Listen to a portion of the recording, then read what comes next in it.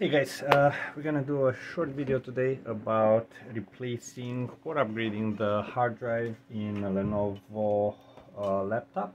This is the laptop. It's an IdeaPad 330S-15ARR.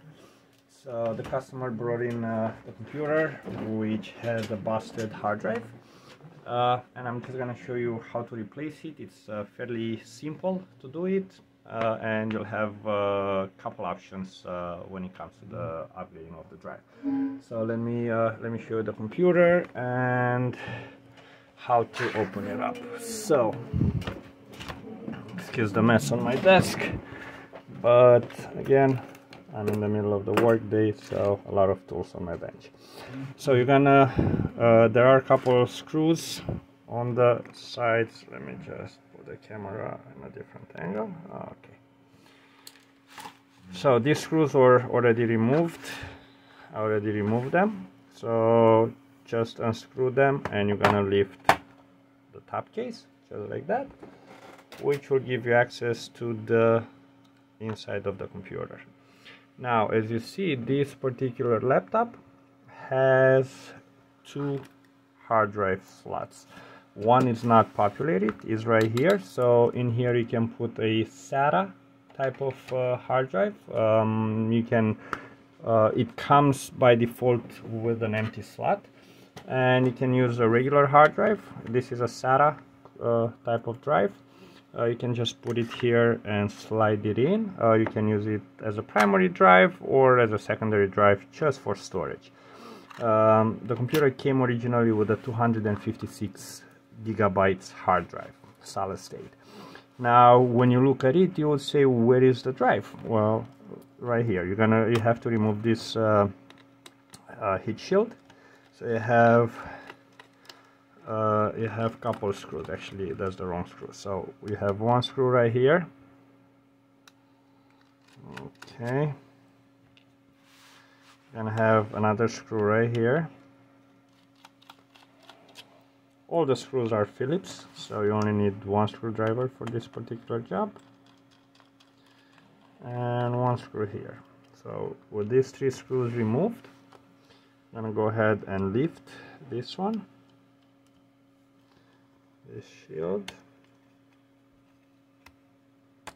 Okay, so this is the inside of the computer. This is your RAM. If you want to upgrade the RAM, it's very easily. You just slide it out and put a larger one. This particular computer came with a 4 gigabytes of RAM separately. It has a RAM which is built in. You can go for this is a PC4, so you can go as high as 32 gigabytes here if you want to, but that's not what we're gonna do today. We're gonna change. This is the hard drive. So as you see, this hard drive, it's a small form factor hard drive. So you can replace it with a similar one, or you can put one of these guys, let's see, which is a full-size PCI Express 2280, I believe so it's called. So yep, you can do that. Now you're gonna remove this screw in order to be able to access that drive. Okay, and we are going to lift it up.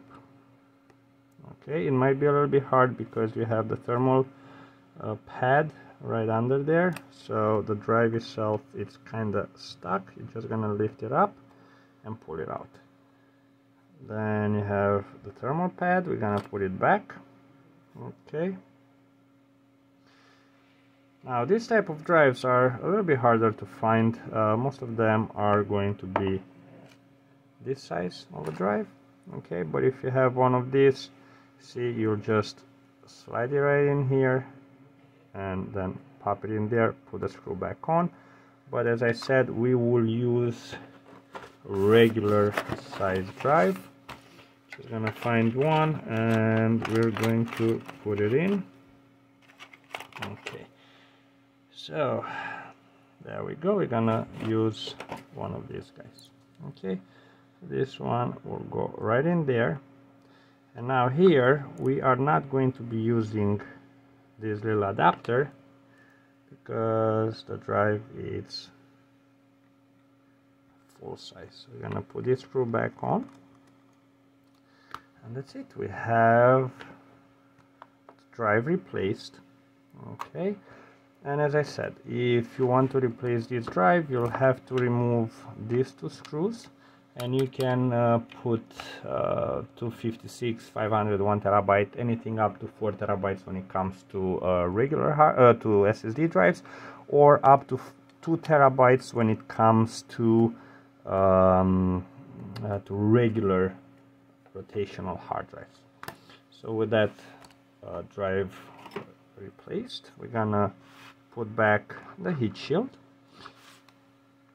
Pay attention to where these clips are. So it's gonna be a clip there, clips around here. So you will pretty much put this shield in the right track. Okay, there. Okay, gonna push it down, put the 3 screws back in.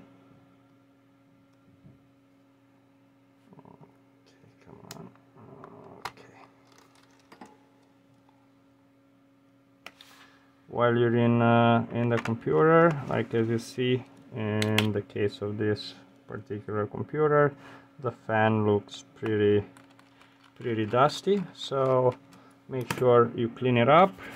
Okay, you can use a brush or something similar to loosen the dust by the blades, and then you can just take canned air spray and just blow it, blow the fan, so all the dust will go out. I have a little compressor which I'm gonna use. The computer will go slightly out of the view, and that's it. The fan is clean. Now we can reassemble it and proceed to the Windows installation. I'll put back the back case, put back the screws, and all you have to do now is boot up the computer from a Windows installation disk or a Windows installation USB. If you do not have one, you can head to the Microsoft website and download an image onto a blank 8 gigabytes or larger USB drive. You don't have to worry about the license of the Windows, because being Windows 10, you will have the license key embedded into the UEFI, so the computer will activate the newly installed copy of the Windows automatically when it connects to the internet. Okay, now here we're missing a screw. We're gonna take care of it a little bit later on, and that's about it. Now you're ready to install a new copy of the Windows, and pretty much you're gonna have your computer up and running again. If you do this upgrade, I would recommend you to go for a slightly larger drive than it originally came with your computer. As I said, it came with a 256 gigabytes. That's a little bit too low. I would go for a 1 terabyte. You can find that probably for less than $100.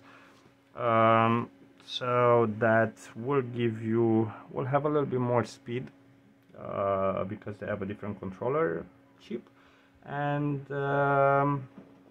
but most importantly, will give you more storage space. Okay, so yeah, this will conclude today's video. It was a very short and very simple procedure this time for a change. So hey, if this video helped you in any way, please like, subscribe, leave a comment. Unfortunately, I don't have the time to answer the comments, but most likely you'll find help from people which are actually subscribed already to my channel, and they will be able to help you. With that said, take care. Until next time, see you.